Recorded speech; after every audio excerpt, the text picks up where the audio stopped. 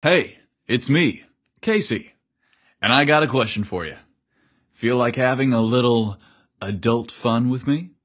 I hope you said yes, because the Steam Room guys and I just put out 2 adult coloring books. Yeah, sexy illustrations of male-male romance with naughty, hilarious captions. It's called Bromantic Bliss, and it's a hoot. 2 sexy, silly, sassy coloring books that are sure to entertain you for hours. You can find them on Amazon or the Steamy Stories podcast.com website. Check them out and let me know what you think. I hope you love them and start coloring. By the way, they're for adults only, so kiddies, you'll have to wait until you're 18 to get in on the fun. Now, on with the show. Dr. Evan Thompson was excited to immerse himself in his oceanographic research. Now comfortably situated on a secluded island in the South Pacific, this lone, handsome scientist planned on embarking on his vital marine research in peace. The last thing the solitary young man expected was to find company on the remote, deserted island he now called home. Who or what was on the island with him? And was it friendly? The answer turned out that he and the mysterious stranger he'd encounter would end up being more than just friends.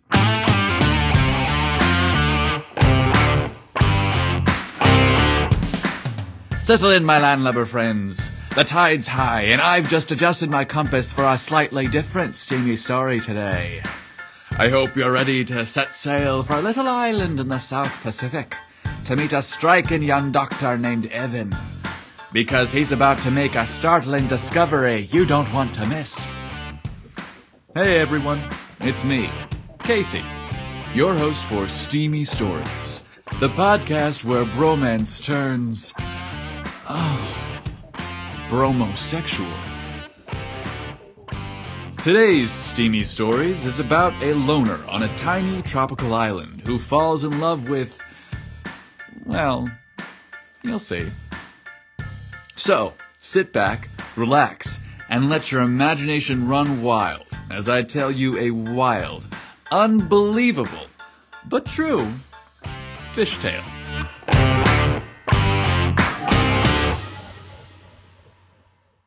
The sun rose over the horizon, casting a golden glow on the serene waters surrounding a remote island.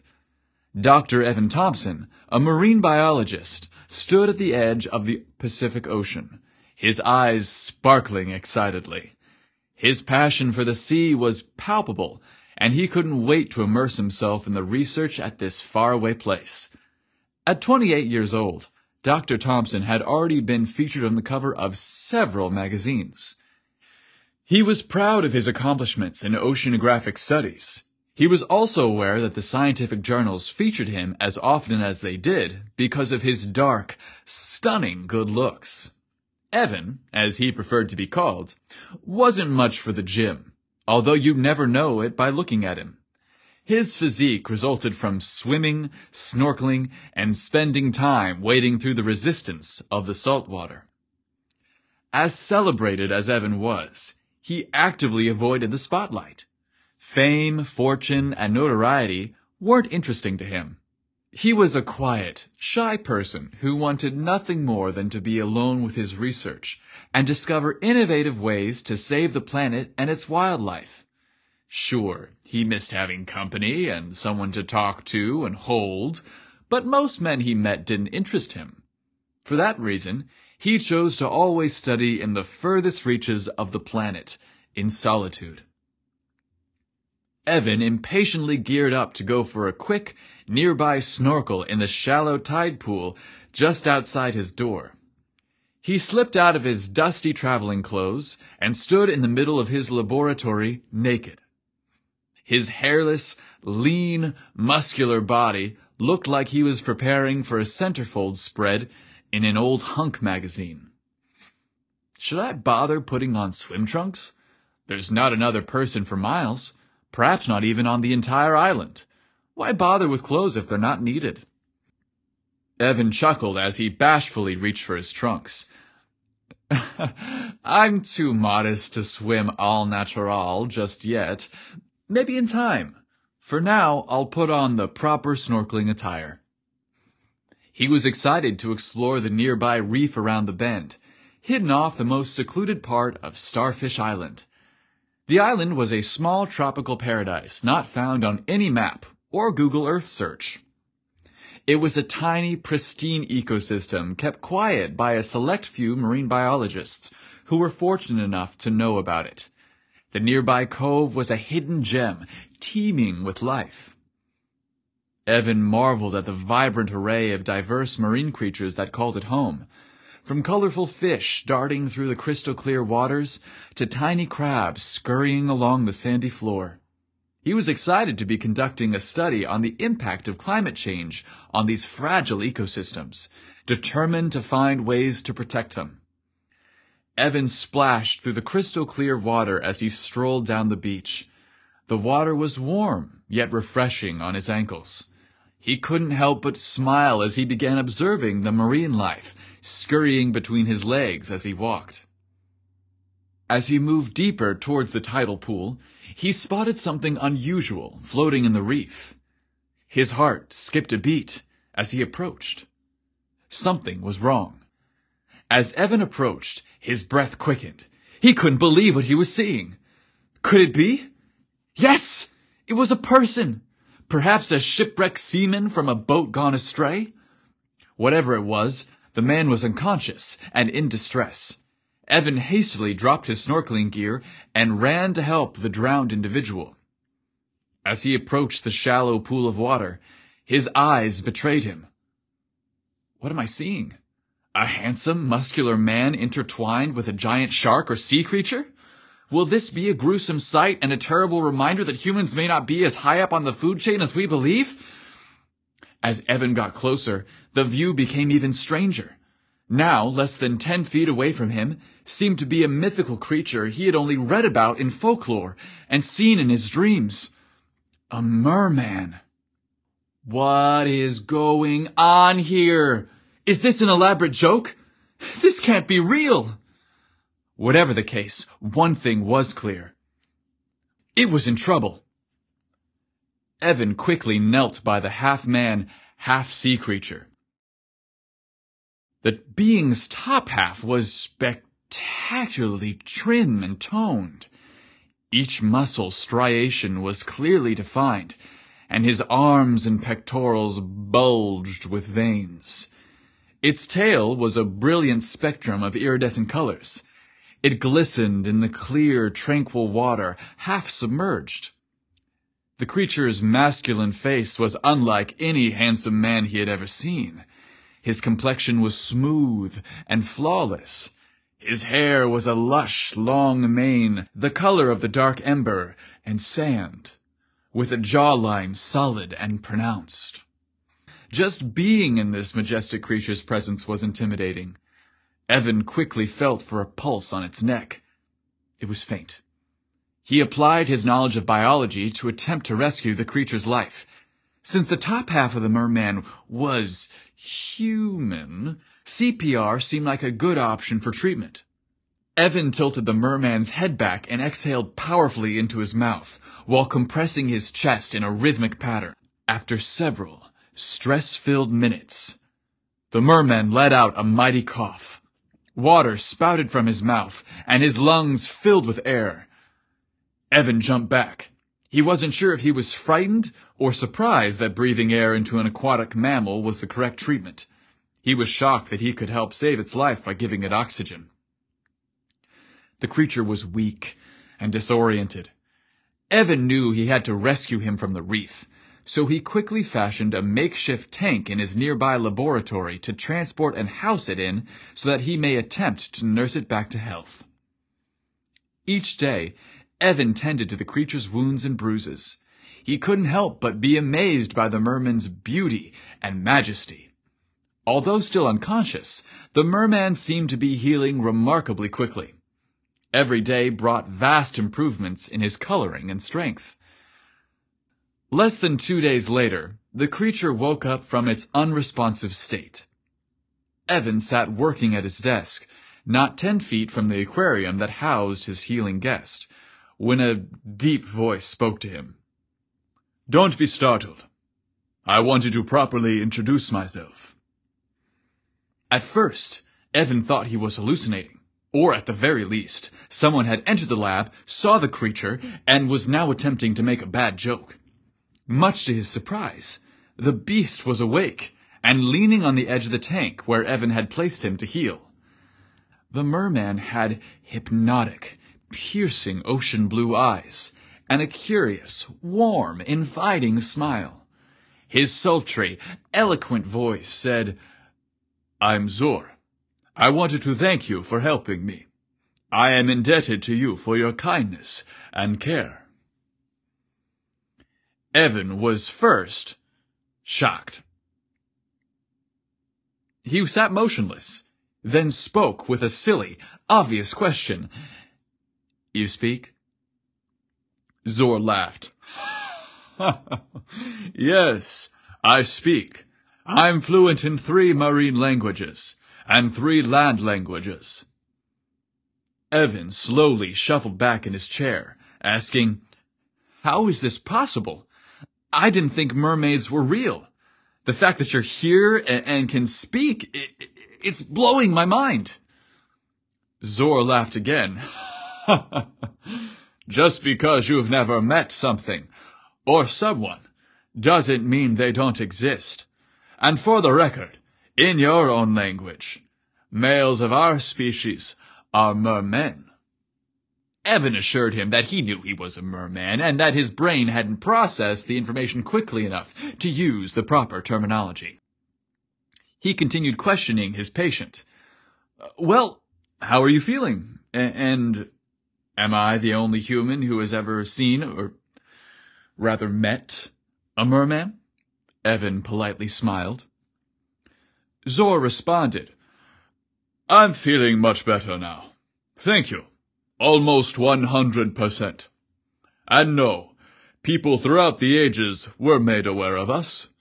Sailors have interacted with us for ages. More recently, my species worked out a treaty with your land governments, so we may both peacefully coexist. That said, we are, say, largely hidden from humans, for our protection." "Honestly, I'm freaking out," Evan flatly stated, unable to take his eyes off the magnificent creature before him.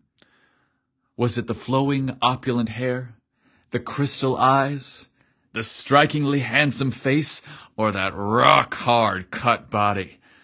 Whatever was happening, Evan could feel himself becoming short of breath and turned on by the merman before him.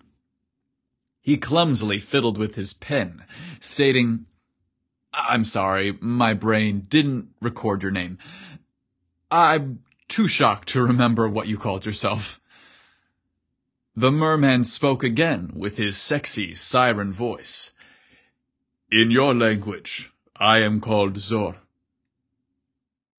He reached out his burly arm to shake Evan's hand. Evan shook it and stuttered, "I have so many questions, so much I need to learn about you and the ocean. Are you feeling well enough to talk with me? Can I get you something first? Maybe something to drink?" Evan said as he readied himself to help his guest. Zor replied, "I'd love a glass of water." "Sure," Evan quickly replied, and ran to the sink, where he filled a glass with filtered water and returned. As soon as he handed it to Zor, Zor poured the water into his tank, submerged, and smiled. They both laughed at the silly sophomoric jokes Zor played on him. The two enjoyed an instant chemistry and felt an ease settle in as they hunkered down to a long night of getting to know each other better. The following morning, Evan woke to find Zor insisting on taking him for a swim with him. "Time for me to repay you for your kindness and care. If you set up your scuba gear, I'll show you treasures of the ocean that no human has ever seen before." Evan shuddered with excitement as he quickly disrobed from his t-shirt and jeans and squeezed into a wetsuit, grabbing his air tanks and rebreather.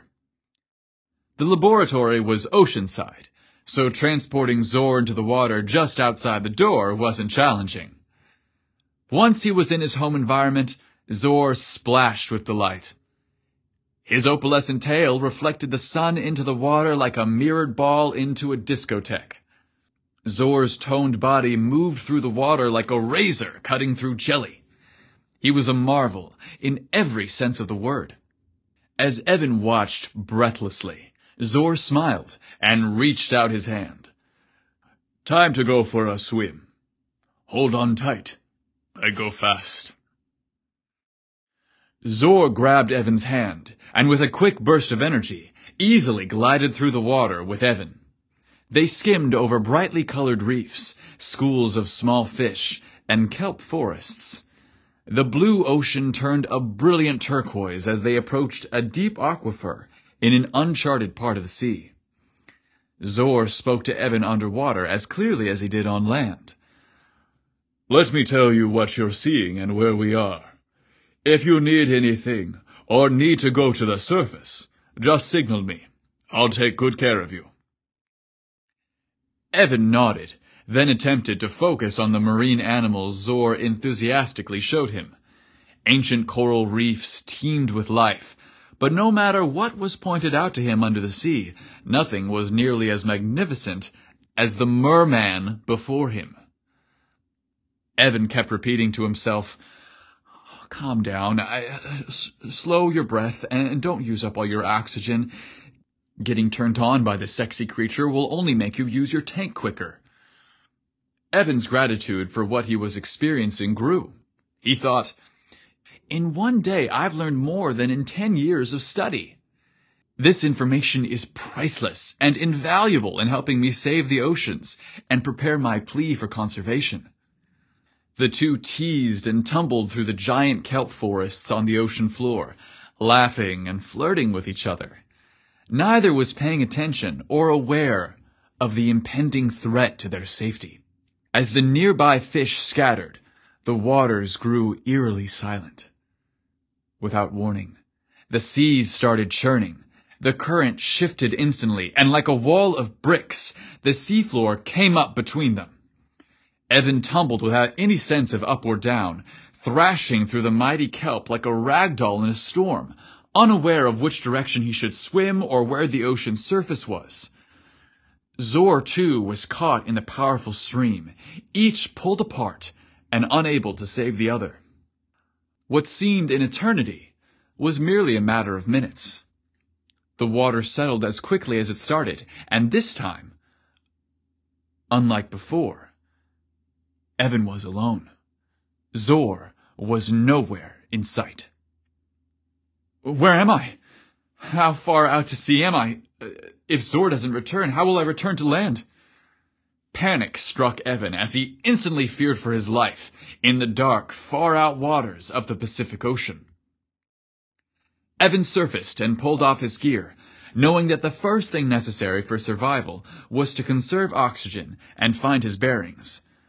The water spread out vast, and as far as he could see, nothing was in sight. Evan was fortunate in that he could see the sun's position in the sky. He knew it would help him identify his location. Was Zor going to be all right? Evan feared he couldn't help his friend. He knew he couldn't search the waters below for him. He's a merman, Evan thought. If either of us have the advantage, it's him. I'm sure he'll be fine. With that comforting thought, he was careful not to waste any more time. He started swimming to shore with whatever oxygen and strength he had left. Once back on the beach, Evan collapsed from exhaustion. He was grateful to be alive, but physically spent from the swim back. Evan could feel the warm tropical air on his weary body. The wet sand felt comforting as it cradled his tired back. "I need to close my eyes and rest. I'm too exhausted to even stand," he thought, as he slipped into a deep sleep. The following morning found Evan still asleep on the beach. The bright sun and the warmth from its rays signaled to him it was time to get up and get home. Evan dusted himself off from the salt and sand and hurried back to his laboratory, where his French roast awaited him. Nothing sounds better than a hot cup of coffee right now. The day dragged on and on, with his mind wondering if his friend was okay. Did he drown? What strange aquatic anomaly separated the two in the kelp forest? Why did his mind keep returning to his friend? Was it because he was concerned for his safety? Did he miss having someone to talk to? Or did he develop deeper feelings for the merman? Each night that week, Evan would walk down to the tidal pool and look into the sunset. He knew it was a futile gesture, but maybe, just maybe, if his friend was alive and okay, he'd return to him. Evan quietly sat as the dusk turned from orange to purple, and finally to black. He was reluctant to leave as the night grew late, knowing that as soon as he returned to his laboratory, the evening, and all hope to see Zor again, would be over for the day. The following week, Evan kept busy with his work. He couldn't leave his desk to visit the tidal pool anymore. In truth, he felt silly about going. Not because he didn't miss having a friend, but because as a scientist, he wondered if Zor was real at all. He wondered if he had been alone too long and became so desperate for human contact, so his mind fabricated a mythical companion for him to talk to. Well, hopefully I've returned to rational thoughts and sanity, he told himself. It's scary what the human mind can trick itself into believing when left alone for too long. Evan immersed himself once again in a life of studying, reading, and exploring the ocean's mysteries. He again settled into his work in solitude. Shortly after that, Evan was preparing a late lunch for himself when the kettle's whistle shrieked. Evan often left the kettle on the fire for several minutes. Why interrupt a vital thought or discovery for a poorly managed cup of tea? Besides, the whistle wasn't bothering anyone. He was miles and miles from civilization. If he didn't mind the sound, who else would? Finally, he got up from his desk to lower the flame. The kettle quieted, but the piercing whistling sound kept wailing. What could it be? Where's that sound coming from? It certainly wasn't inside the small facility he called home anymore. Perhaps a generator had gone haywire outside?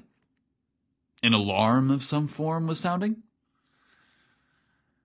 Evan left his tea and shuffled to the front door to investigate.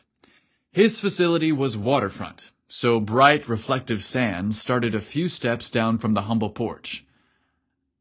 A silhouetted figure was evident in the breaking waves in the water 50 feet away. The glare from the beach and ocean made it difficult to see, but the sound was unmistakable. A loud siren was emitting from the water, from an imposing figure in the sea. Evan cautiously walked towards the dark, human-like shape. As he got closer, he saw it resembled a man. Could it be? Was he, in fact, saner than he thought? Was last week's discovery real? Did he actually meet a merman? Could this be Zor singing a siren song? Yes! Yes, it was! Evan's trepidatious walk turned into a jubilant run as he jogged down the beach and into the shallow seawater.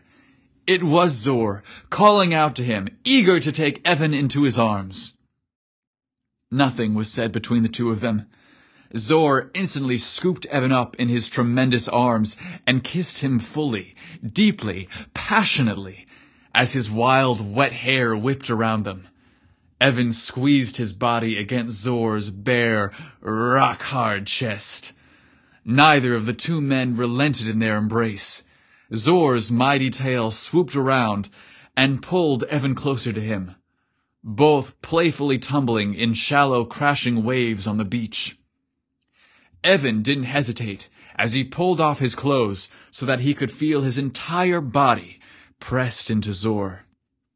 Why bother with these restrictive shorts and shirt? Time to be free, he thought. Let's go for a swim, Evan insisted as he pulled his friend even closer. Zor smiled sweetly as he agreed to take Evan out in the sea again for some fun and frolic. Evan turned somber as his voice cracked with concern for his friend. I was worried you were hurt, possibly killed. That water cyclone was terrible.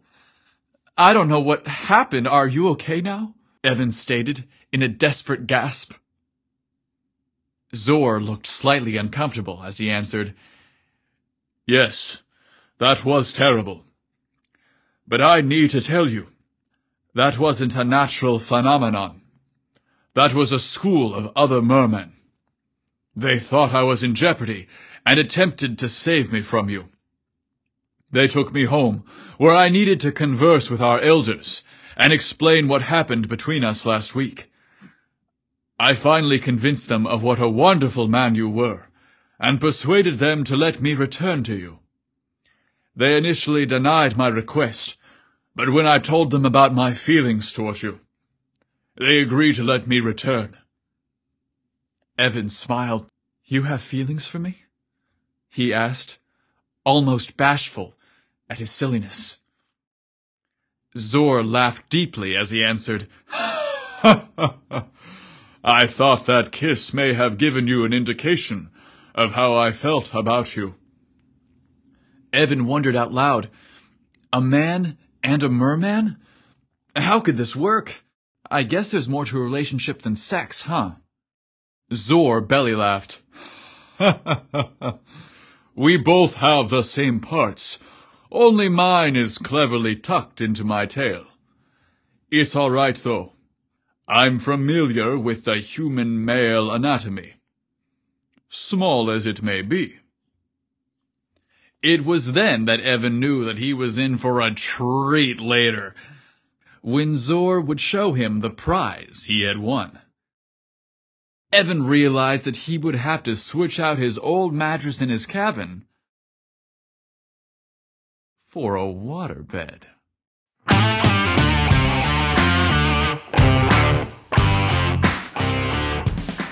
Chevron me timbers, matey. Now that was quite a yarn.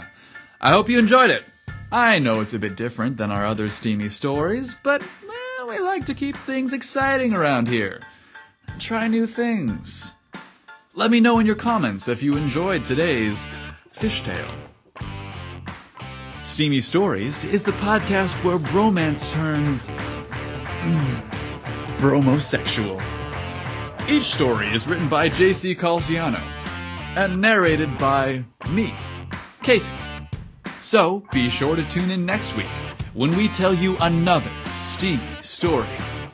But until then,